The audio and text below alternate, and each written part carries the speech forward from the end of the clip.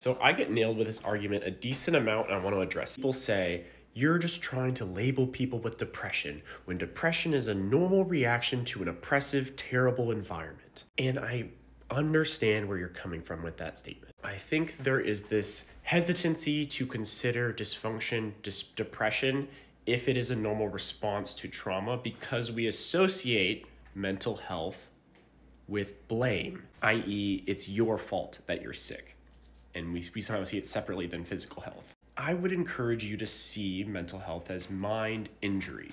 Your mind can be healthy in another environment, but still be injured by the things that are happening to it socially, environmentally, etc. Our situation with mental illness is like Flint, Michigan. We would be normal otherwise, but because there is lead poisoning in our water, we all have to take drugs to help get the lead out of our system. And I'm a doctor that prescribes one of those lead poisoning antidotes. And then someone else goes, well, I drink the same water and I don't get lead poisoning, so maybe it is their fault. Well, that's just great. And maybe you have super kidneys that can piss out all the lead you drink, but not everyone's kidneys work like that. Some people are predisposed to lead poisoning when they drink lead-infused water. And everyone comes up to me and says, well, you're not even addressing the problem.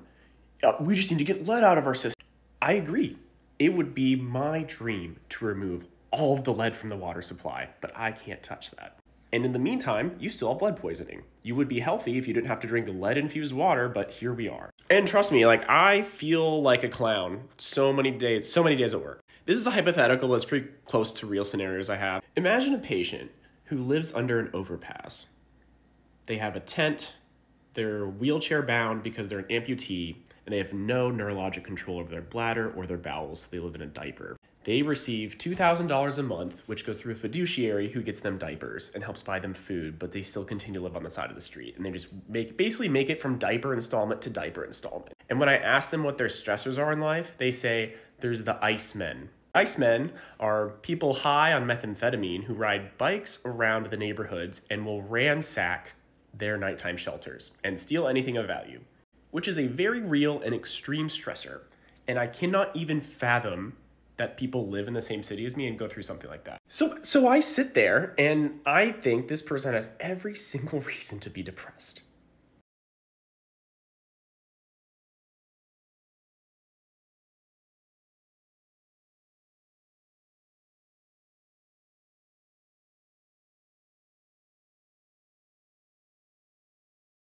I don't know. I don't know what to do. I feel completely helpless. I am overwhelmed by the paradox of incompetency, and I'm basically the face of a system that has failed somebody. And all I can say is, do you want to stay at 50 years old or go to 100?